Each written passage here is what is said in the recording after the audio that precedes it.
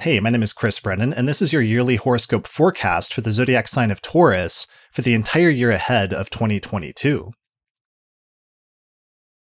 If you're new to my channel, then my name is Brennan, and I'm the host of the Astrology podcast and the author of a book on ancient astrology titled Hellenistic Astrology, the Study of Fate and Fortune. So in my approach, I synthesize a little bit of ancient and a little bit of modern astrology in order to get the best of both worlds. So each week I release new podcasts and videos on astrology on my channel. So if you'd like to get notifications when I release a new video, then please hit the subscribe button here on YouTube. And if you enjoy this video, then please consider hitting the like button to show me that you enjoyed the content and you'd like to see more of it. Okay, so my horoscopes are primarily meant to be read relative to your rising sign or your ascendant sign, which are essentially the same things. Although you can also watch them from the perspective of your sun sign, especially if you're born during the day, or your moon sign, especially if you're born at night. So the rising sign changes signs every hour or two during the course of the day, whereas the moon sign takes about 2 days to change signs, and the sun sign takes about a month to change signs. So as a result of that, the rising sign is much more personally relevant to you, and for that reason, I would really focus on that when you're looking at these horoscopes, or horoscopes in general for that matter. So if you don't know what your rising sign is, then all you need to do is find out your birth time and then go to a website where you can get your birth chart calculated, such as astro.com, and you should be able to get your ascendant or your birth rising sign calculated on those websites. So I have a video tutorial titled How to Calculate Your Ascendant and Rising Sign on my channel, which you can either search for or I'll put a link to it in the upper corner of this video right here. So let me know in the comments below what your sun, moon, and rising signs are, and which sign resonates with you more when you watch your video horoscopes like this one. All right, Taurus, let's do this. So let's jump into the transits for 2022. These are the transits we're going to cover. We're going to start with the Venus retrograde transit in Capricorn in your 9th house of education, philosophy, travel, and religion. So here's a diagram that shows the houses of the planets and what they signify. That's your 9th house up there in the top right corner. And here is a circular diagram of your chart with Taurus rising. Here's the Venus retrograde, which actually started in December, but it's going to be ongoing through the early part of this year and isn't actually finished in Capricorn until like March. So this is actually a transit to pay attention to over the course of the first few months of 2022. So it leaves March 6th, it looks like there. All right, so Venus retrogrades can sometimes indicate periods in which we go back and relook at or revise and renegotiate things, especially relationships or agreements that we've made with other people in the social spheres. So for you, this may involve going back and rethinking your approach to some of these topics that have to do with education, philosophy, your beliefs, how your beliefs are tied in with your relationships and other social structures in your life. And this may be kind of a difficult process because Venus actually stationed retrograde conjoining Pluto late in December. And sometimes Pluto has to do with things like power plays, manipulation, control, and things of that nature, which can be kind of tough to deal with. And there can be an intensity and a difficulty in dredging up past things or things from the past when it comes to this transit. So some of this may be accelerated or accentuated somewhat starting in late January when, even though Venus is stationing direct, Mars will ingress into Capricorn and kind of speed up some of the speed and some of the intensity when it comes to that transit over the course of February and early March.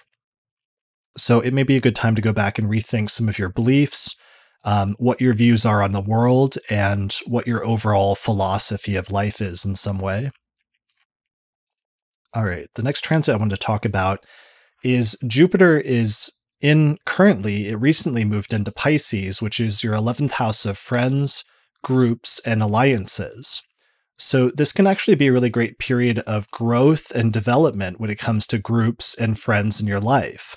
There was a little preview of this transit for a little bit last year during the late spring of 2021 when Jupiter just briefly dipped into the sign of Pisces for a couple of months around May and June. So you would have had a little preview of what this larger transit should be about for the first 4 months of 2022. So generally speaking, Jupiter transits through the 11th house just have to do with growth and expansion when it comes to friends. So it can be about making new friends, building new alliances, sometimes joining social groups or other clubs and finding ways to network with other people who are like-minded or people that support you in some way. So you do have to be a little bit careful because around April, Jupiter will conjoin the planet Neptune, which can be a planet that breaks down boundaries and gives you a greater sense of idealism and sometimes like otherworldliness in some ways. But the downsides is that sometimes Neptune can be kind of illusory or sometimes even kind of deceptive. So you might want to be a little bit careful here as you're building new friends and creating new friend groups, that you don't sort of get carried away or you don't sort of walk into something that isn't what it seems at first, whether that has to do with a group or a person or what have you. Just be careful to keep maybe one foot on the ground if the other foot is, or if your head is in the clouds or what have you, whatever the analogy is. So that transit comes to kind of an end by the time we get to May, because Jupiter is actually going to leave your 11th house and it's going to go into the sign of Aries, which is actually your 12th house of seclusion and isolation. So this may begin a period where, whereas previously for the first 4 or 5 months of the year, you were feeling more social. Once Jupiter moves into your 12th house, this may be a period in which you decide to pull back a little bit and decide to focus on yourself for a period of time. Sometimes this can be a period where people can become very internal, go into a period of seclusion, but sometimes that can be really helpful and really healing, both not just physically, but also sometimes mentally or psychologically or even spiritually in some ways. So sometimes people seek refuge in places of isolation for this type of healing or for this type of internal introspection. And that can be something to think about. Jupiter going through the 12th house is also the last of the 12 houses. So in some ways, it's sort of preparing you to wrap up one 12-year cycle and preparing you to start a new 12-year cycle once Jupiter goes into Taurus next year in 2023. So there may be some theme of growth through endings or through bringing things to completion that have run their full cycle or run their full course.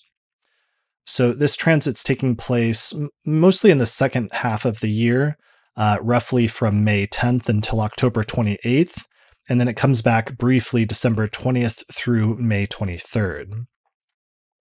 All right, so the next transit I wanted to talk about is Saturn is making its way through the second half of Aquarius and through the second half of your 10th house of career. So there is Aquarius in your 10th house up in the top part of the chart. So Saturn has been there for over a year now, I think like a year and a half, making its way through Aquarius. And Aquarius is your 10th house of career, reputation, and overall life direction. So Saturn going through this house may indicate a period of restructuring when it comes to what your goals and what your overall direction is career-wise. Sometimes this can indicate a period of setbacks or difficulties, sometimes surmountable difficulties that come up. And if they don't stop you and if you're able to overcome them, then you end up emerging from that period stronger when it comes to some of your career goals. But in other instances, Saturn can sometimes give you sort of a stop sign and indicate a period where you've been proceeding down a certain path, but then all of a sudden you can't proceed further. And Saturn kind of tells you, no, that you can't continue going down that specific path. You have to go another direction. So this can be a little bit frustrating or annoying at the time because one, it's not always clear at the time whether this is a full-on Saturn saying no type situation or whether this is one of those surmountable difficulties type situations. And unfortunately, you won't always know until basically after it's over. but it's good to keep both possibilities in mind and try to identify which of those two scenarios it is as you're going through it, and be prepared to walk away from something if you have to. But if you don't, be prepared to bunker down and sort of fight for the long haul, and hopefully you will be victorious or successful in the end. All right, so what's coming next? After Saturn going through so this is the last year of that, or the last half of the year, because by early Saturn is going to leave Aquarius by March of 2023. So that transit's going to be over after this year. So this is the last of Saturn in your 10th house of career. Now, there may be some specific obstacles that come up where some of the obstacles you're encountering may be intensified when Mars conjoins Saturn around April 4th. This is kind of a tricky transit that will build up and then fade away before and after that time frame of April 4th. So you might want to watch out for it. It can be kind of frustrating because Mars usually wants to speed things up and excite action, whereas Saturn tends to slow things down and hold them back. So it may be experienced as a period of great tensions where you're sort of pulled in two different directions career-wise, and it can be hard to reconcile those two different impulses, whether they're coming from within you or whether they're coming from some external source that's kind of pushing on you in both of those ways. Additionally, you have an ongoing transit that's happening where Saturn is squaring Uranus off and on. It has been all of 2021, but that's going to continue into 2022.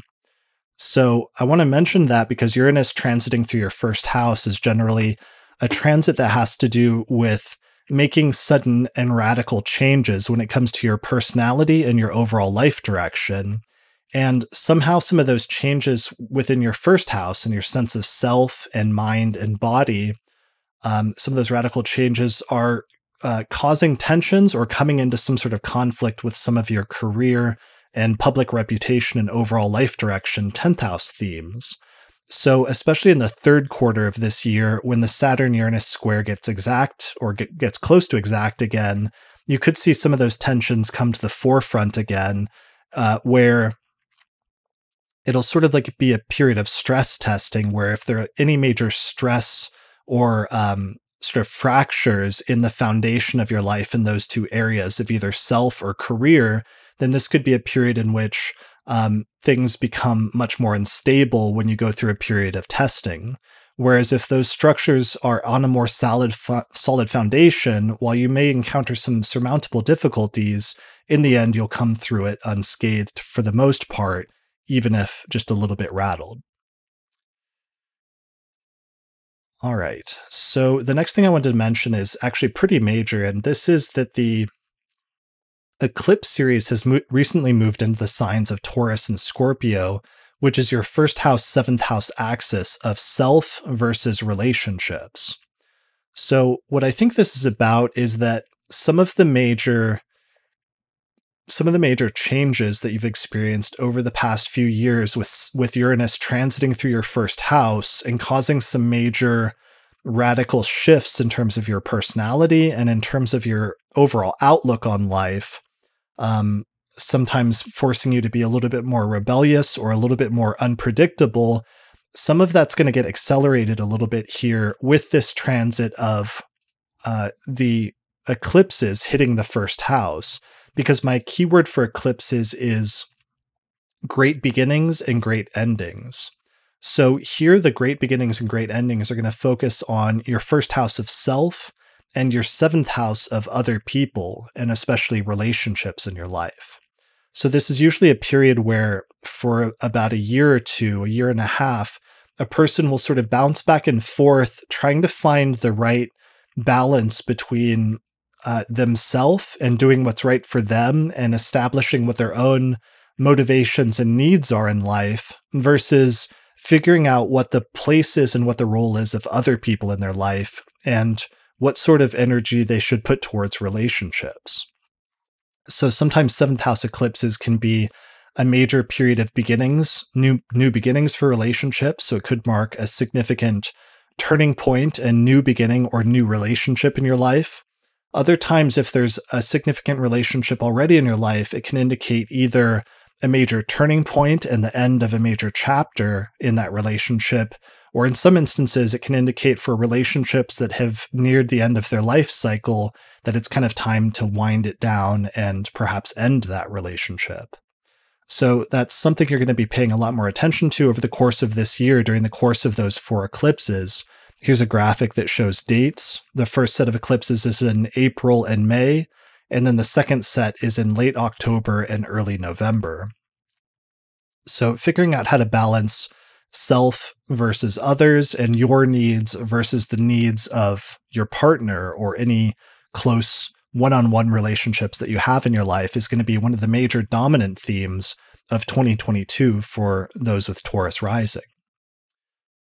All right, and finally, the last transit I needed to mention is Mars is going to go retrograde in Gemini in your second house of finances, possessions, and assets. So here is the graph again, finances, possessions, and income. So Mars retrogrades, this is going to start in August, basically, as soon as Mars ingresses into Gemini on August 20th, but it's really going to speed up and intensify on October 30th, which is when Mars will slow down and station in that specific spot in your second house of finances. So sometimes this can speed up and force you to put more attention towards things like making money and what it takes for you to bring in an income.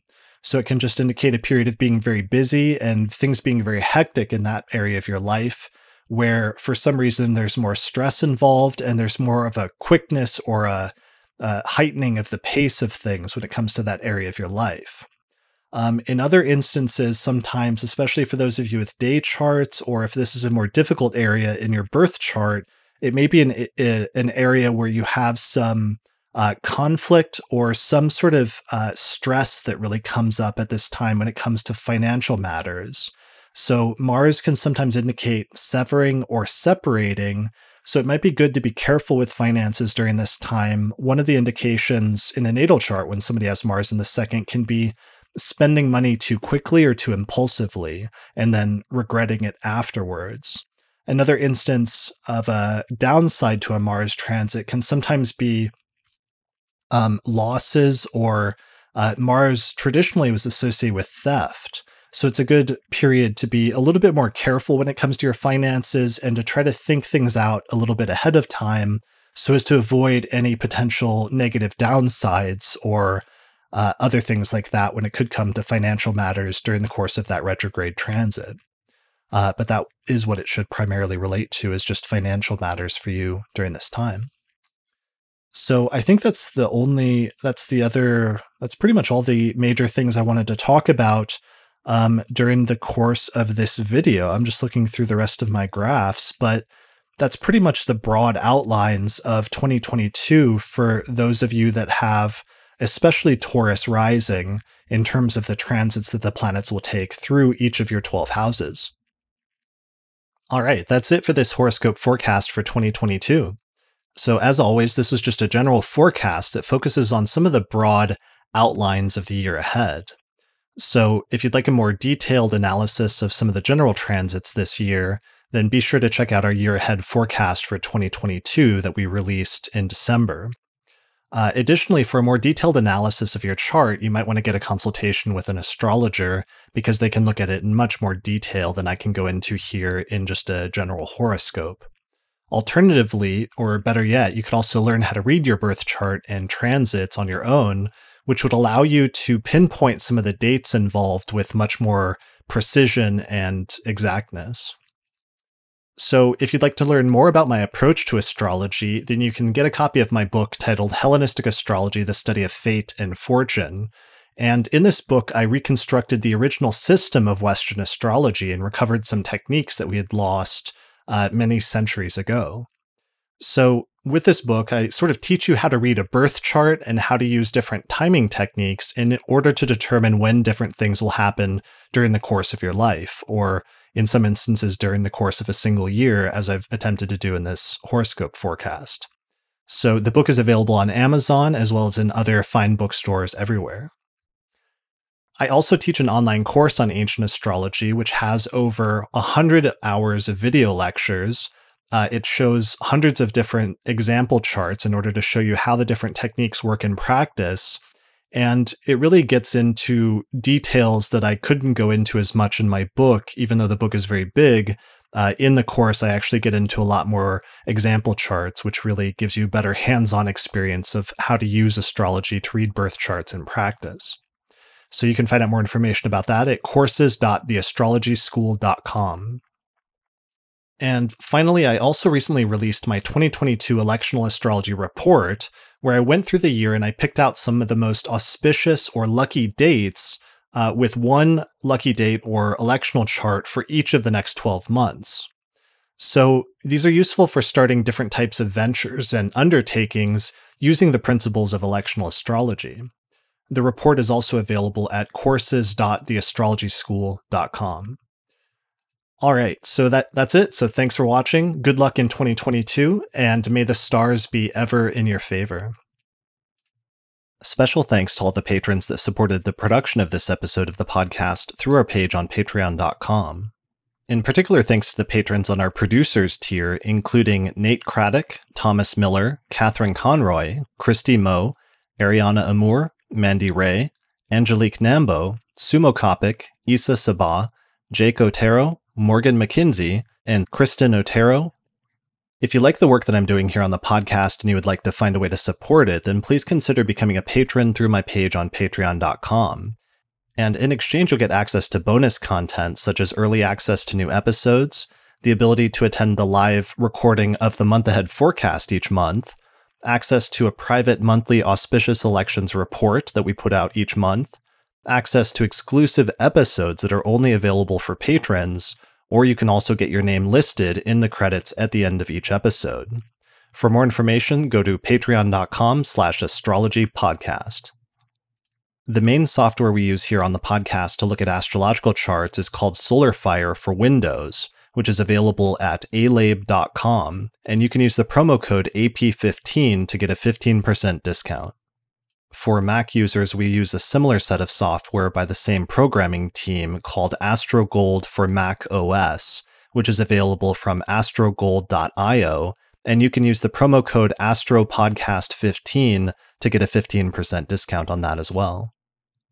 Also, special thanks to our sponsors, including the Mountain Astrologer magazine, which is available at mountainastrologer.com, the Honeycomb Collective Personal Astrological Almanacs, available at honeycomb.co, and the AstroGold Astrology app, which is available for both iPhone and Android at astrogold.io. There are also two major astrology conferences happening this year. The first is the Northwest Astrological Conference, happening May 26th through the 30th, 2022, near Seattle, Washington. Find out more information at norwac.net. And the second is the International Society for Astrological Research Conference, which is taking place August 25th through the 29th, 2022 in Westminster, Colorado. And you can find out more information about that at isar2022.org.